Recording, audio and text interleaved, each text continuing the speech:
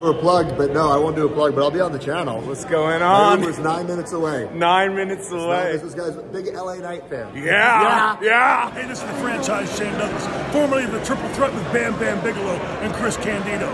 When you want the lowdown on wrestling, get here to this podcast and Ollie Harper, my man.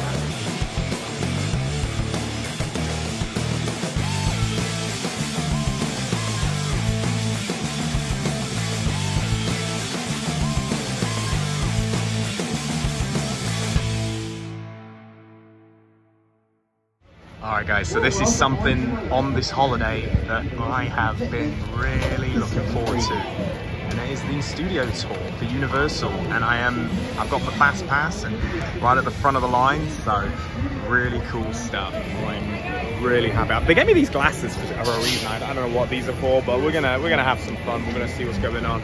Just watching one of the vans go now, so we're gonna be going in a minute. So we'll see. They're going to take us around the back lots, so we're going to see where a lot of the famous movies were filmed. So this is going to be really cool. This is definitely one of the big things for this trip that I've been hyped for. So, yeah, here we go. Here comes my ride. Those people again. I don't know who you know. Now that we're rolling, we got Adam up here at the wheel. You got me, Aurora, on the microphone. We have all you beautiful people in the seats. We have one other friend who likes to say hello to every tour, and you know this fella from Saturday Night Live, and these days he's the host of The Tonight Show, and that's my jam on NBC. His name is Jimmy Fallon, and here he is. Oh, hey there. You made it. Welcome to the Universal Studio Tour. I'm Jimmy Fallon. I'll be making sure you get through this experience in one piece. You've got the very best guide. Aurora. And the greatest drive. Adam. They're the best. I love them. Even though Aurora. only $5. I'm going to keep it. I know you guys are excited to get on this ride. First, a few safety rules. Okay, I already mentioned camera safety.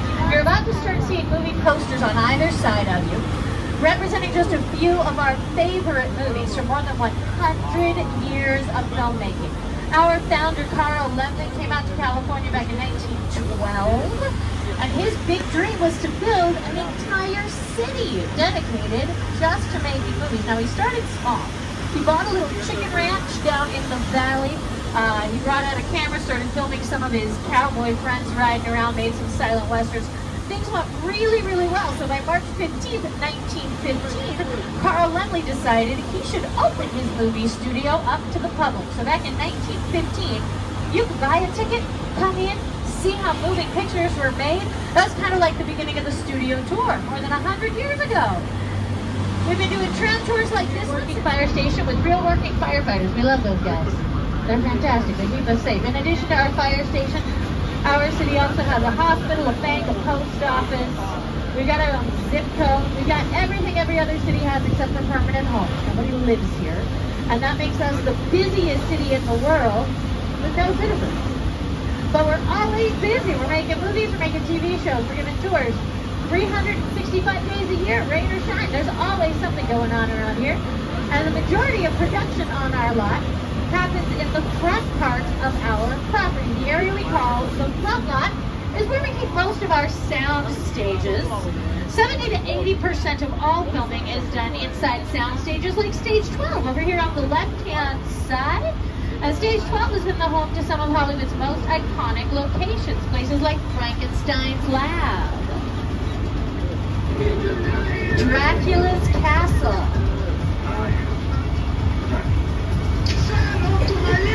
Scarface's mansion, the visitor center from Jurassic Park. We built all these sets inside the same building, just not around like Bel Air.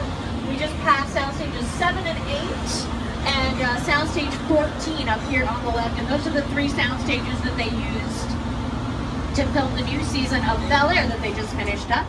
Soundstage 14 over here was also used to film season 2 of Harry. We're going to get just a quick look at these metropolitan sets designed to look like city streets. And we can decorate those streets to look like whatever city we want to visit to tell our story. Right now, that's where they're building the obstacle course for American Ninja Warrior. They're going to be filming their semifinals there in another week or so. And then whoever makes it through the semifinals goes to Las Vegas for the finals. So they're working hard. We're going to leave them to it. We're going to take all of you to visit one of the biggest stars who has ever worked with Universal Studios. And here to introduce him His director, Peter Jackson.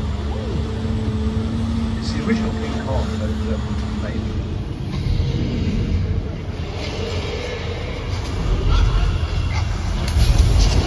Oh my god.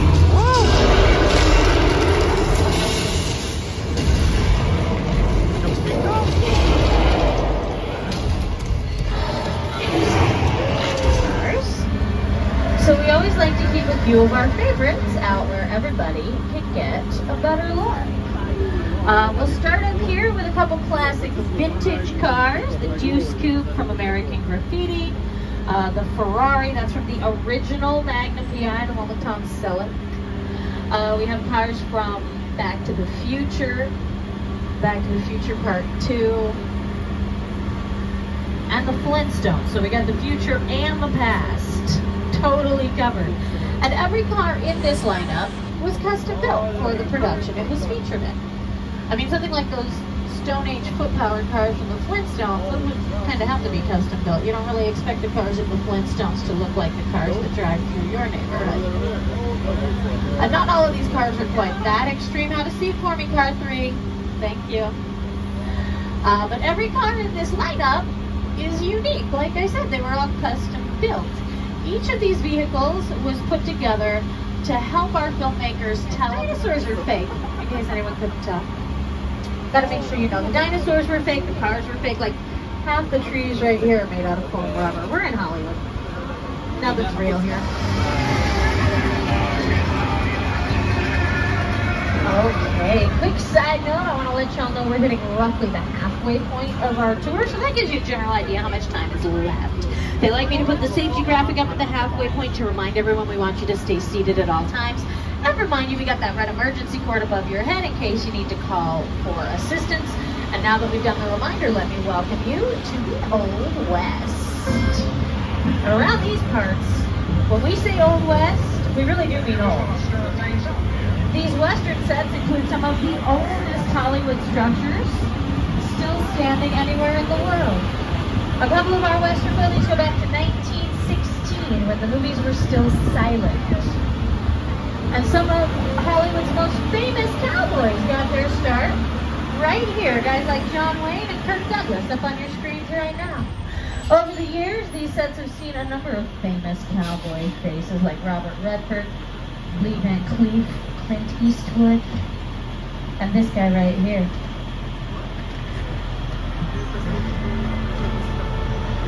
This town ain't big enough for the both of us.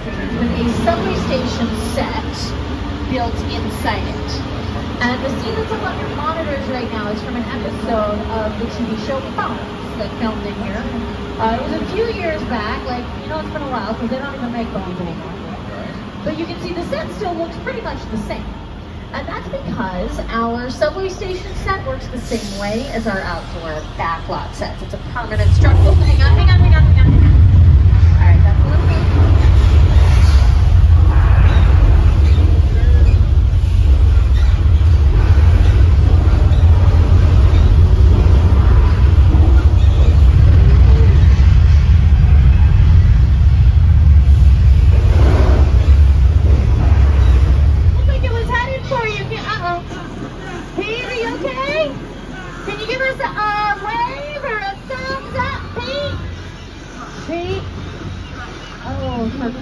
We're gonna have to call that in.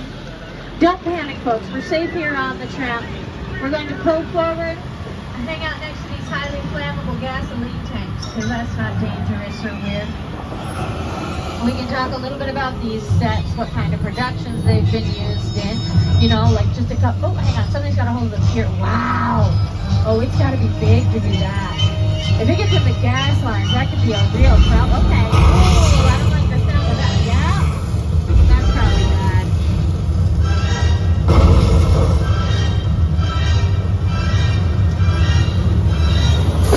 Whoa! World, we call it Colonial Street. And for several years, it was Wisteria Lane on ABC's Desperate Housewives.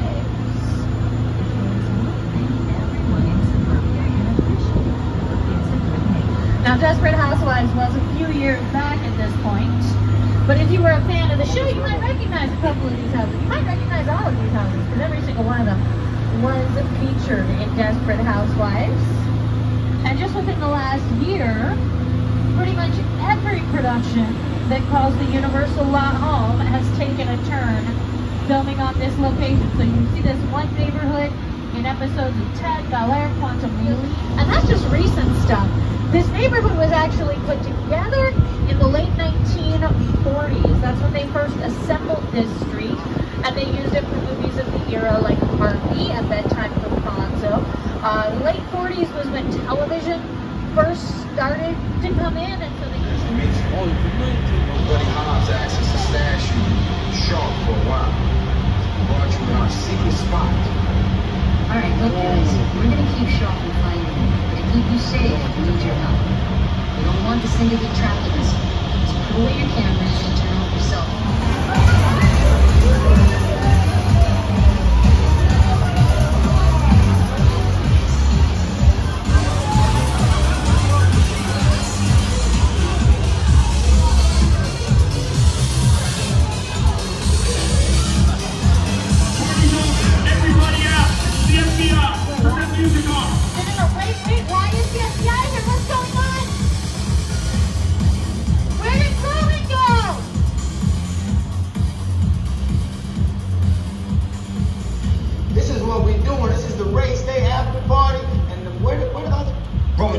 Roman Pierce, FBI, don't move.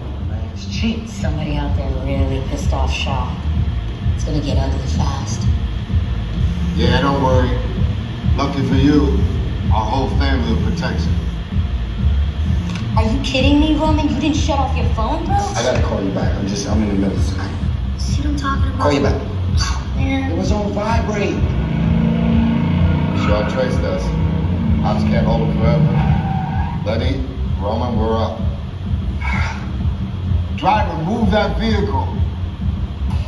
It's about to get real interesting. My Mona Lisa's all warmed up right next door. Roman, grab your truck. I need you and Letty ready to roll. Alright, folks, things are getting serious. They're sending us. Roman, Letty, hook him up.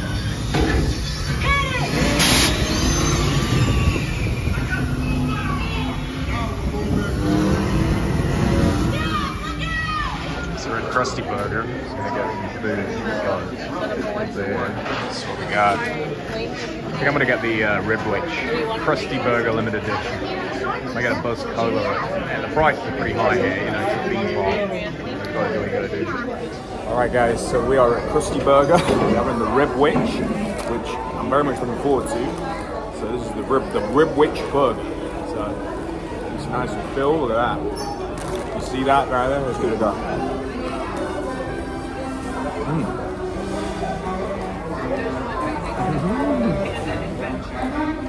I remember the episode that this sandwich is based on, when all the hippies go to, I think they go to Shelbyville to get because the rib witch is a limited time thing. It was the Lisa Spelling Bee episode where she gets she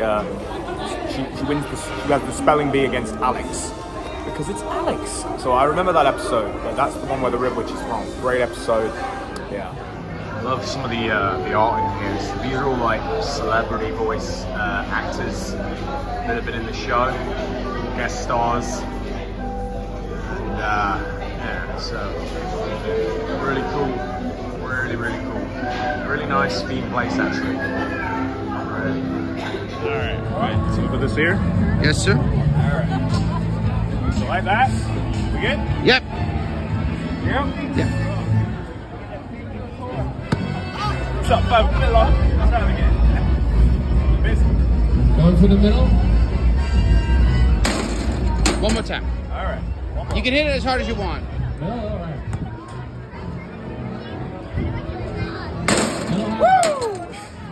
I love it. Good job. Thank you. All right, so don't underestimate.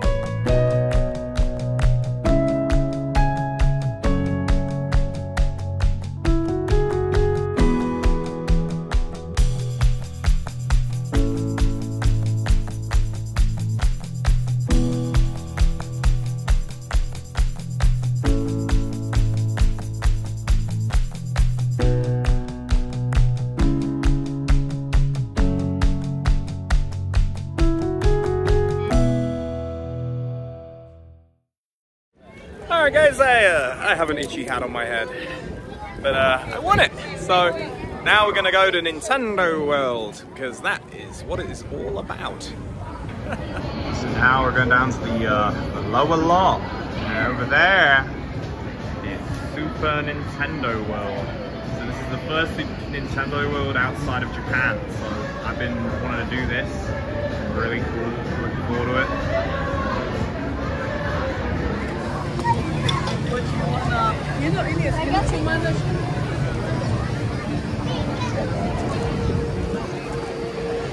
I'll go on the right with my instructions.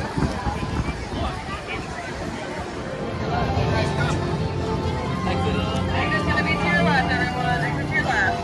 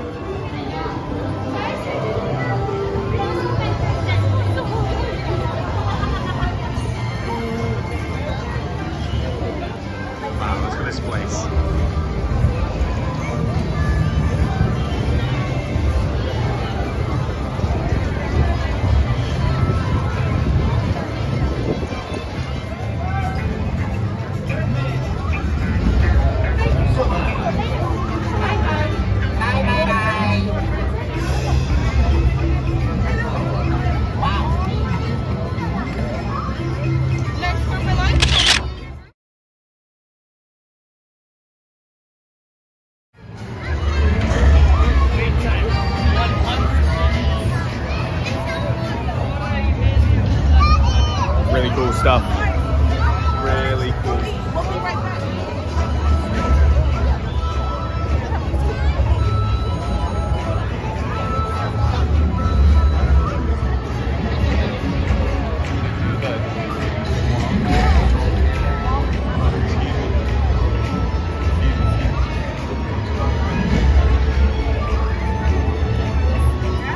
So I'm just been looking, so the Bowser's Challenge is 90-minute wait, and you're not even gonna get it in the fast pass. So I'm a bit like, I really want to go do a few other things, and I think I'm gonna literally, you know, there's a couple of more rides I want to do. I want to do the Mummy and Jurassic Park potentially. So, you know, and they're gonna be fast pass available. So I really want to just work with what I got, and you know, we'll see what happens with the Bowser thing, because I got my picture with Mario, so I'm happy with that.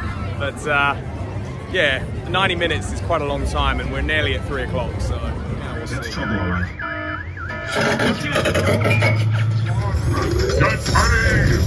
It's Bumblebee!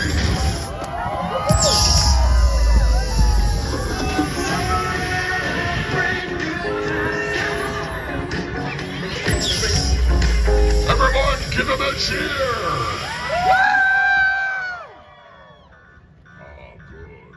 So I think we're going to do the Jurassic World ride next. We've done Transformers, we've done the Mummy, now we're going to do this one, so this is going to be cool. A really fun time had so far, and it's funny because Mario World has got everybody over there. Every other ride you can get around pretty easily. So really Mario World is Nintendo World, should I say. It's like the only thing right now that's the hottest new thing. But I remember back in the day when a lot of these rides were, I mean, at Orlando, this is many years ago, they all had big queues, but this is not too bad. There are a lot of them. Do you guys live around here? Duke, I don't think they have homes. They don't have collars. No homes? No owners? Well, who feeds them?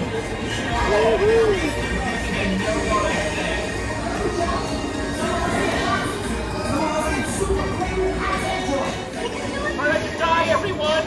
Come on! My buddy sits in the warmth.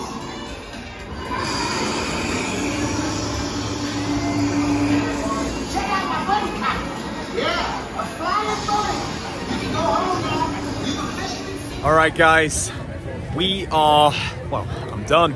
Guys, it's been a hell of a day. It is nearly 7 o'clock. I got here at 10. I have had an absolute blast.